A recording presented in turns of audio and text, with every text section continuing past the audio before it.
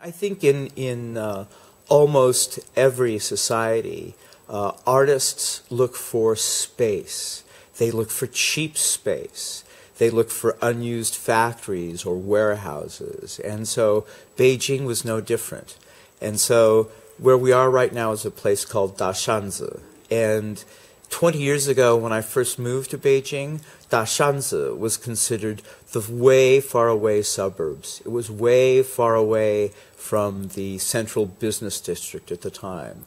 It was a time when there was still no third ring road or fourth ring road. And so this was, in the outskirts of town. So artists naturally came to this space and for their workshops because the rent was cheap. The factory that was here wasn't doing much in terms of producing its own goods. There is a place called 797, which abuts 798. 797 still makes speakers, really cool speaker systems, because the whole area, the whole 797, 798, 799 area was a huge electronics factory that was built during the mid-50s. And then you can still see remains of the Cultural Revolution here. When we go downstairs, you'll see the old biaoyu, the old slogans from the Cultural Revolution are still on the walls.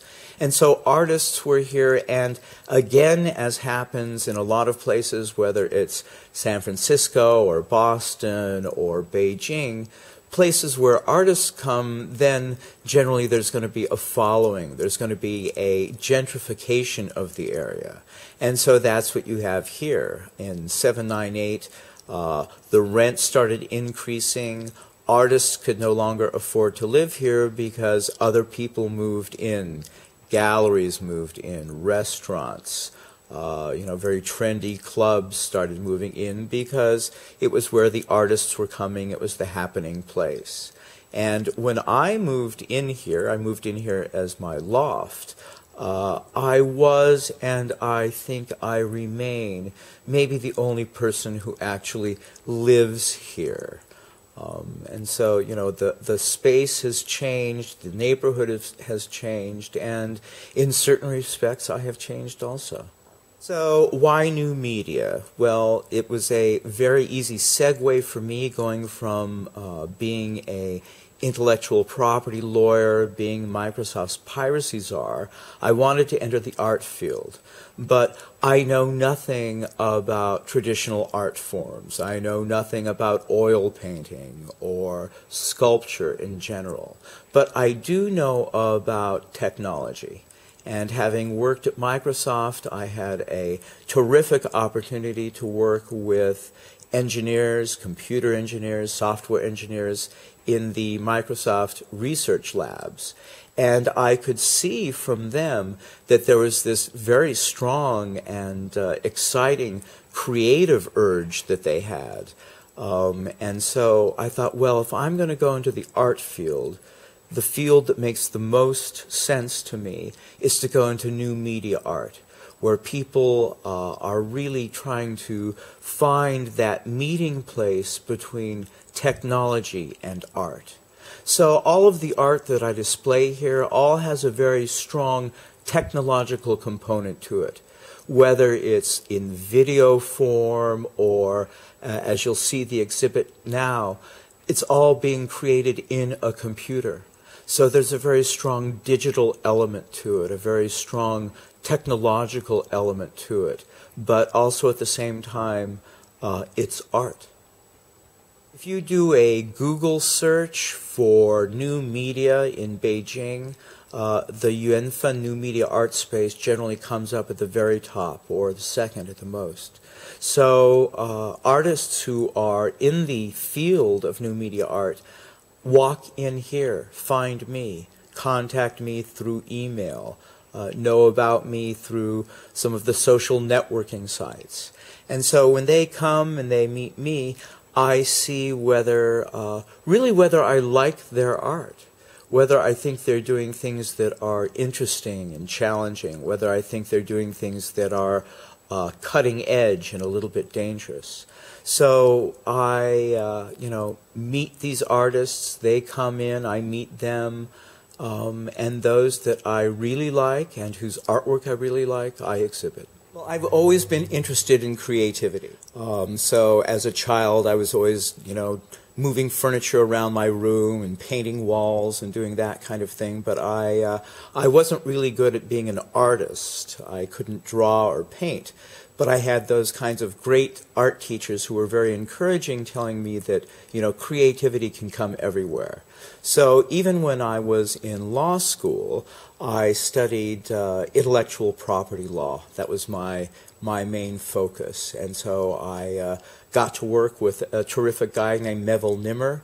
And every lawyer knows Melville Nimmer because he wrote the definitive treatise on American copyright law called Nimmer on Copyright. So I got to bring my creative interests into everything I did. I brought it into my practice of law. I got to bring it into Microsoft when I was their general counsel and when I was the piracy czar. And then a year and a half ago, when I decided to leave Microsoft, I thought, wow, what new creative thing can I do now?